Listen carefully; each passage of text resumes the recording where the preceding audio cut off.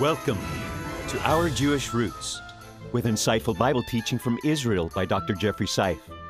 This week, we see the kingdom of Israel torn in two as we continue our series, Kings and Kingdoms.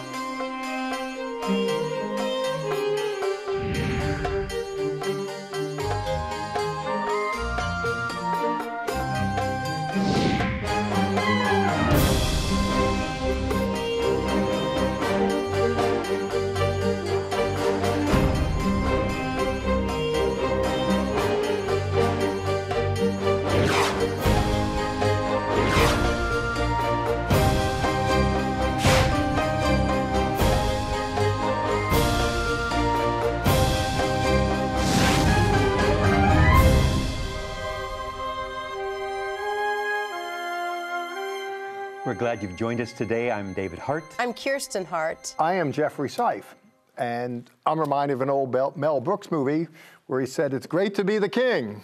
You know, he was kind of celebrating, power. It's great to be the boss, but not really. There's awesome responsibilities, and when you mess up big sometimes. When you mess up, people talk about it for thousands of years. That's the God's honest truth when it's recorded in biblical literature. And we see the good, the bad, and the ugly. Way too much bad and ugly, I think. That's right. We begin Dr. Seif's teaching in Jerusalem. Let's go there right now.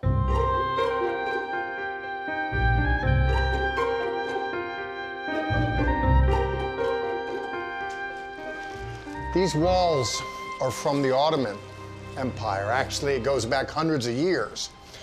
And they remind me of the walls around Jerusalem that go back thousands of years. The purpose being, of course, to protect those inside from invasions from outside. Now, one can protect from bows and arrows, but the question on the table today is, what can protect you from your own stupidity? I might get some mail for this on the negative side. I say that because Solomon, and rightly so, in biblical literature is construed as the wisest of them all. But if you look at the narration in the literature, it's also evidence that he was the dumbest of them all. I mentioned that, Solomon comes to power as a made man. His father David had accrued wealth, expanded empire. Solomon is tasked then with building a temple and more, and he does all that, but he doesn't just do that.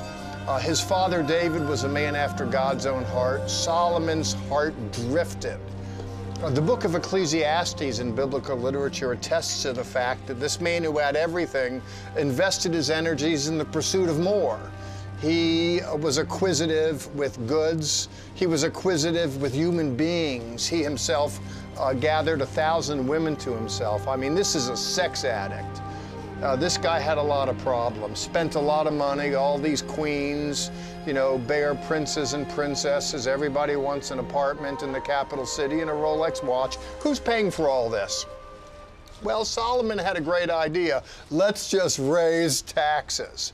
Now, think of this for a second. This is indeed a recipe for disaster for a politician, particularly if you're raising taxes just because of your own mistakes.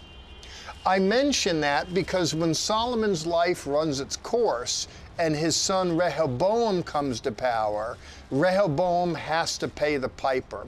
We're going to look in 1 Kings chapter 12 and see the story, and it really is something of an inglorious story. I mention that because when Rehoboam comes to power, there with his coronation, the people present him and say, listen, we know who your father is, we know the dynasty, and we'll serve you well.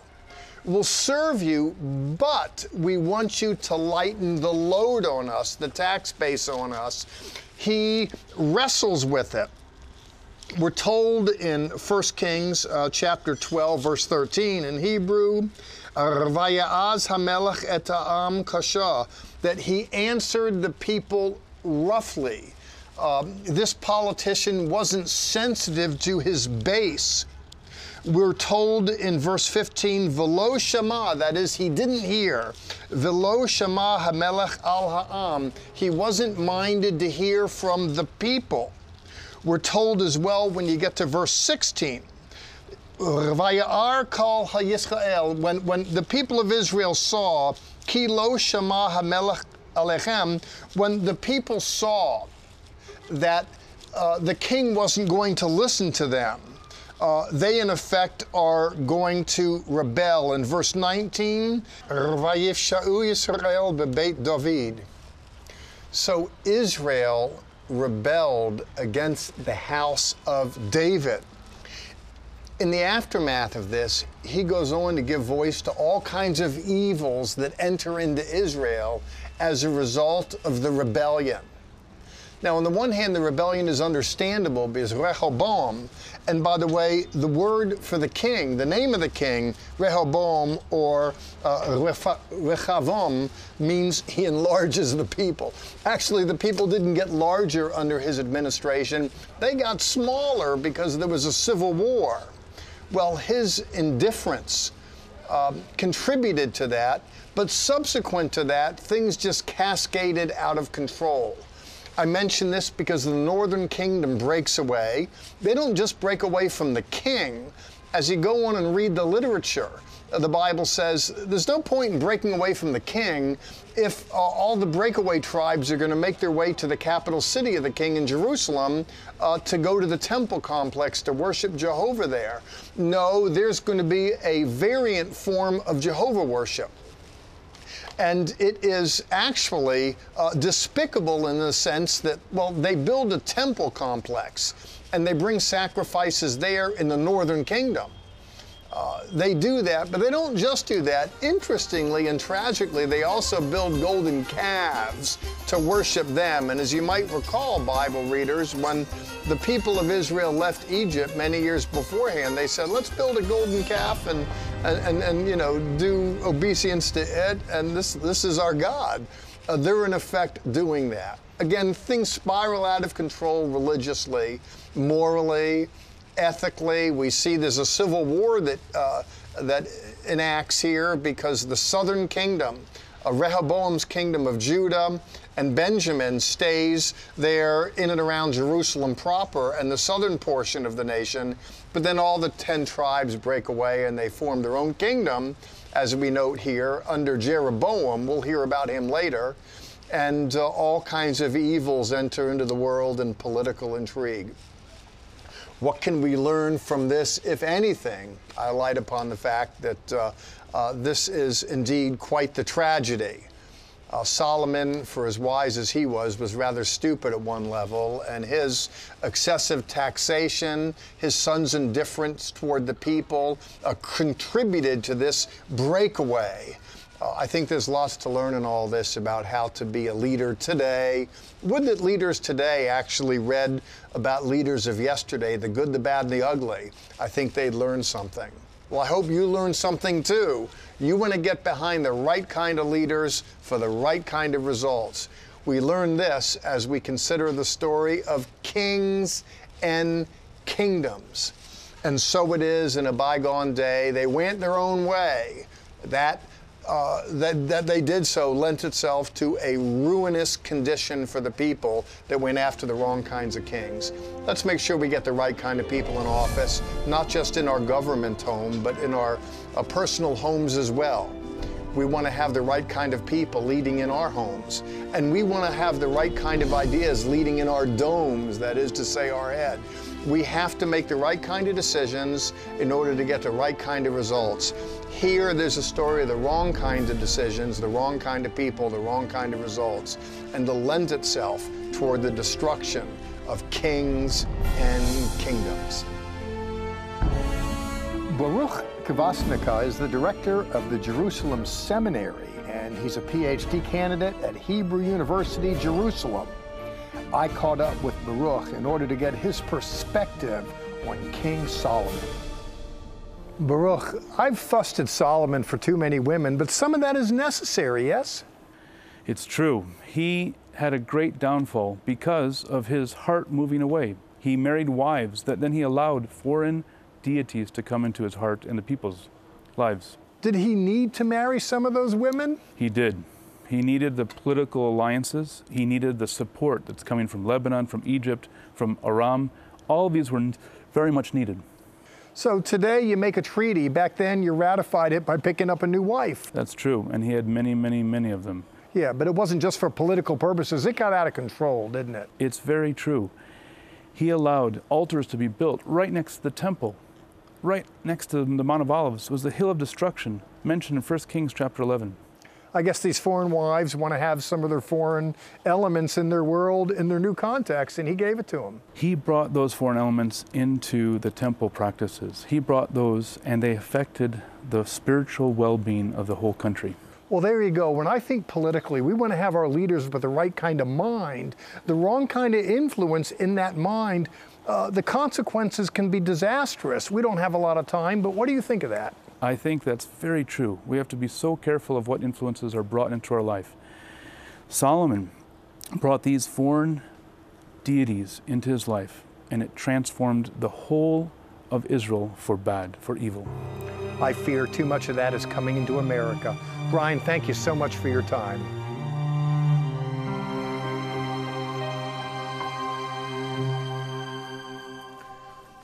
You've heard about fake news. Well, I want to talk to you about fake Jews.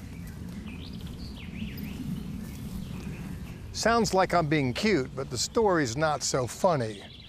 But they say start off with a little zinger to get some attention to draw people in. Fake Jews, fake news. I'm coming to you from a place that's not fake, but it's been forsaken. That is to say, thousands of years ago, there was a civil war between the North and the South. A coalition of 10 tribes broke away from the Davidic dynasty. And here they built a fortress, a fortification at one of their main centers in a place called Bet El, or Bethel. You'd know that from reading Bereshit or Genesis. Something great happened here in Genesis. Something bad happened here in 1 Kings. Listen, but the bad didn't start here. It started from a noteworthy named Shlomo. It's the word from shalom, peace. You know him as Solomon. Oh, he was interested in peace, all right. He wanted to get a piece of this and a piece of that. He wanted to get a piece out of everybody's purse. He taxed people excessively. You know, the family needed the money. He has 1,000 women, you know, thousands of princesses, you know, everybody needs their own apartment, their own Rolex, some fancy clothing. Who pays for all of that? Oh, he didn't have an American Express card. He added an Israeli Express card. That's right. He was taxing everybody, and they were paying his bills. And people said enough already. And the leader of the Enough Already coalition was a guy named Jeroboam, from a Hebrew word meaning the people contend. He contended all right. Solomon went after him with a vengeance. He ran off to Egypt and married. When Solomon died, when his son Rehoboam came to power, Jeroboam came back and represented the people and said, look, you know, we served you well. Now you need to lessen the tax load. You know, politicians get in trouble with what they do with taxes, how they lean on people excessively to pay for their mistakes. And it happened in Bible days, it happens in modern days. You'll see nothing good came of it. But you're not going to see it right here. I'm going to take you to a place just off to my left. This is a fortification guarding something. Let's now go see what that something is.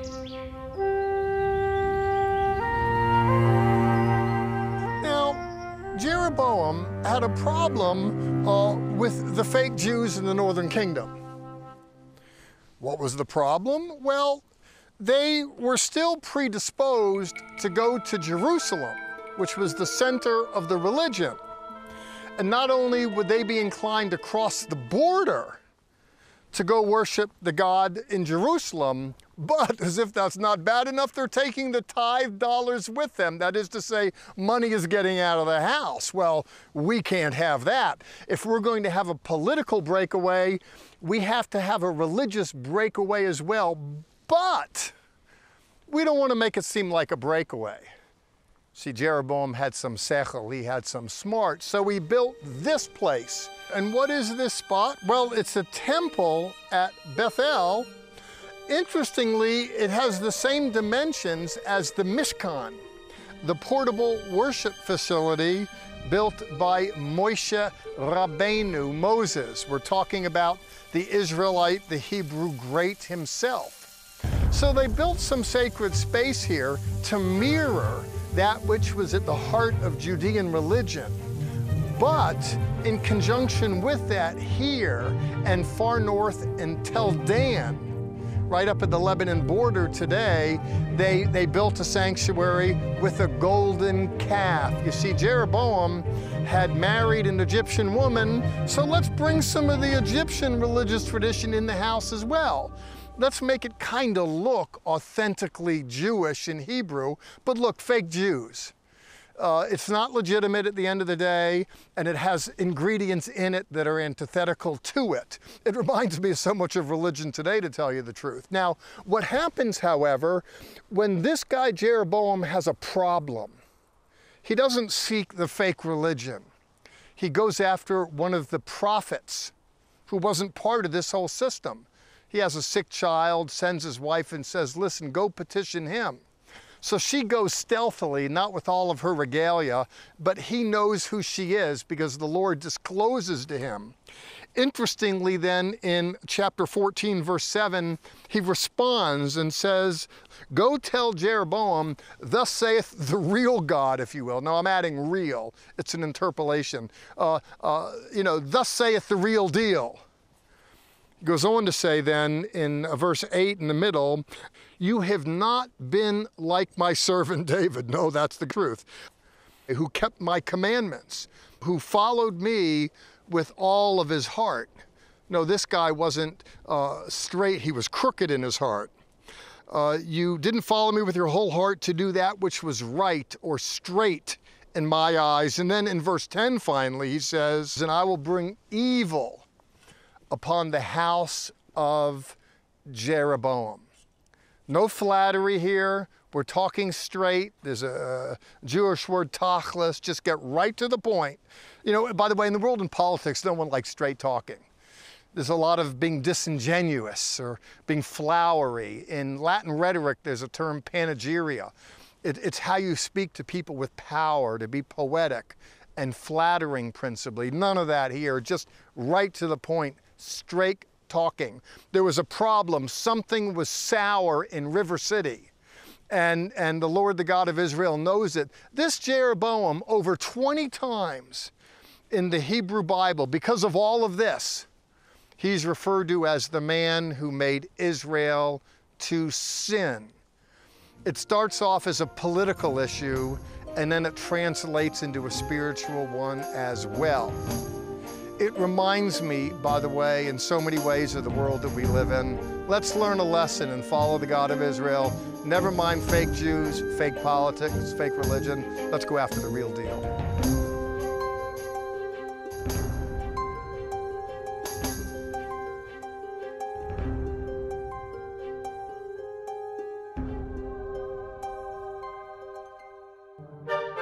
Our resource this week, the music CD, Zion's Song.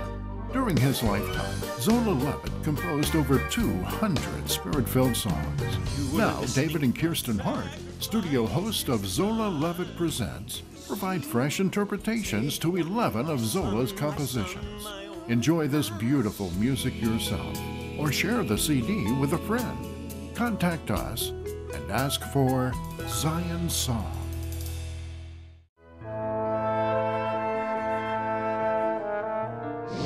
They were uprooted from their home when Jeremiah gave voice to this here in chapter 29, verse 11.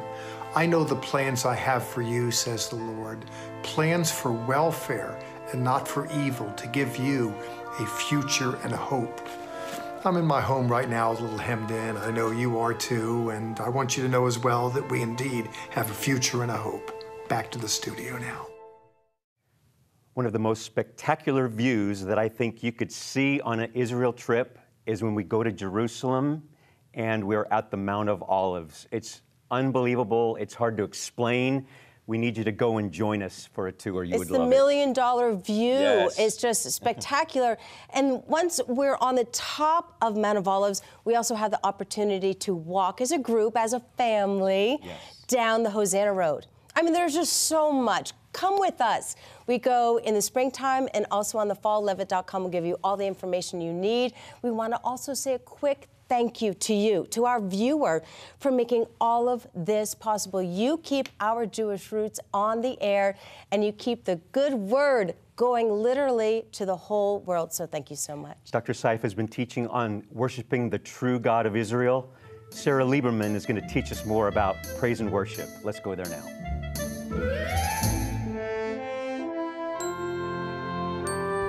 Shalom Chaverim! Welcome back to our series on exploring worship words in Hebrew. As a worship leader, I'm so excited for this series because I know that as you delve in and take on for yourself some of the ways that we are exhorted to worship in the Bible, it will change your life. It will truly change how you interact with God in worship. You see, in English, we have two words, praise and worship. But in Hebrew, we have so many more. And today's word is lehodot. And it comes from the root word todah, which means to say thank you or thanksgiving.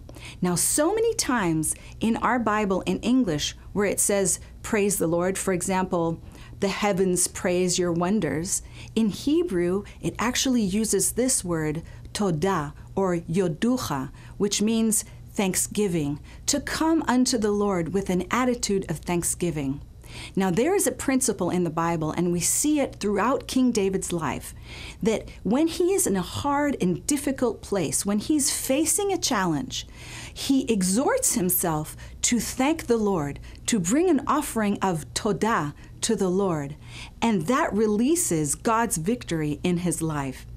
Another interesting part of this word todah is that it comes also from the same root that we get the word hand, yad.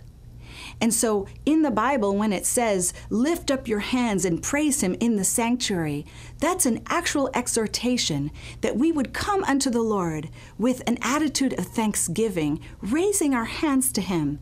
Do you know when we open our hands to him, he can put something in them? Isn't that a beautiful image, a beautiful picture of how we worship God with an attitude of thanksgiving in our hearts and raising and lifting up our hands? So next time you're in a worship service, I hope that you take that step to just bring that attitude of todah, thanksgiving, to your heart and raise up your hands unto the Lord to thank him before you see victory.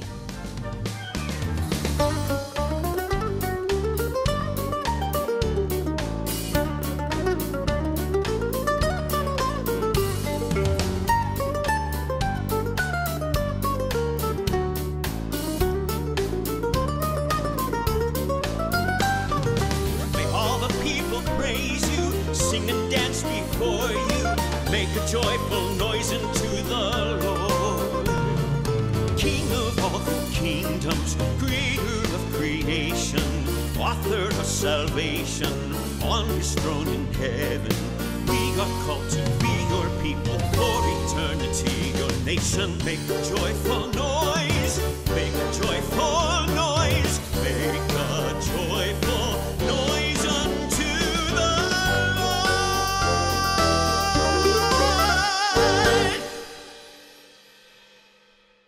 That was a song by our founder, Zola Levitt, and you brought it.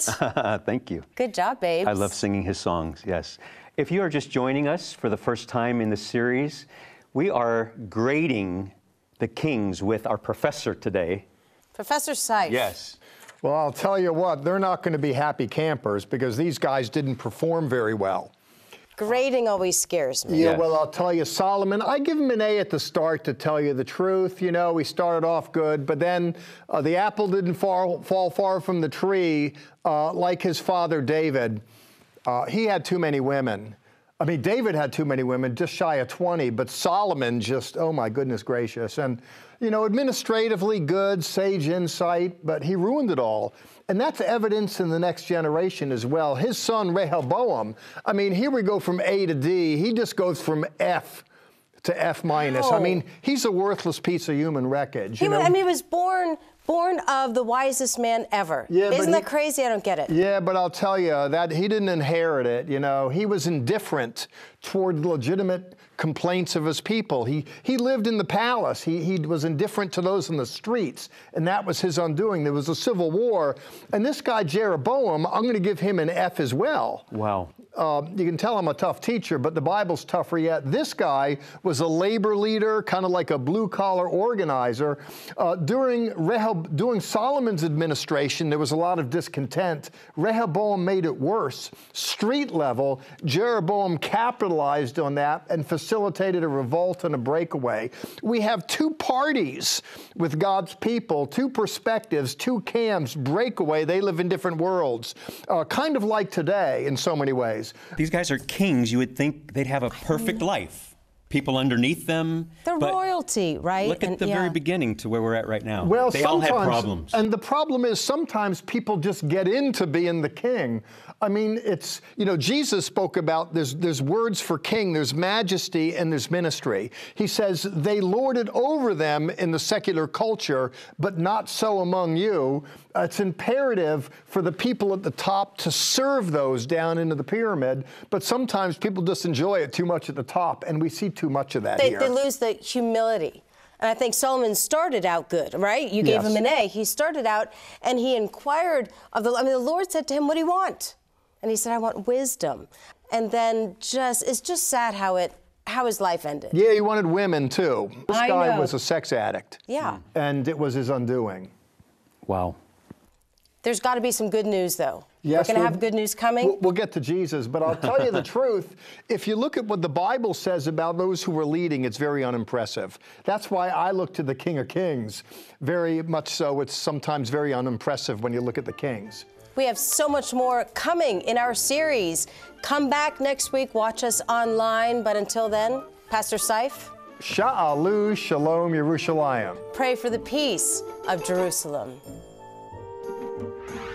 Join us right now for additional content that is only available on our social media sites, Facebook, YouTube, and Twitter. Visit our website, levitt.com, for the current and past programs, the television schedule, tour information, and our free monthly newsletter, which is full of insightful articles and news commentary. View it online, or we can ship it directly to your mailbox every month. Also on our website is the online store. There, you can order this week's resource, or you can always give us a call at 1-800-WONDERS. Your donations to Our Jewish Roots help us to support these organizations as they bless Israel. Please remember we depend on tax-deductible donations from viewers like you.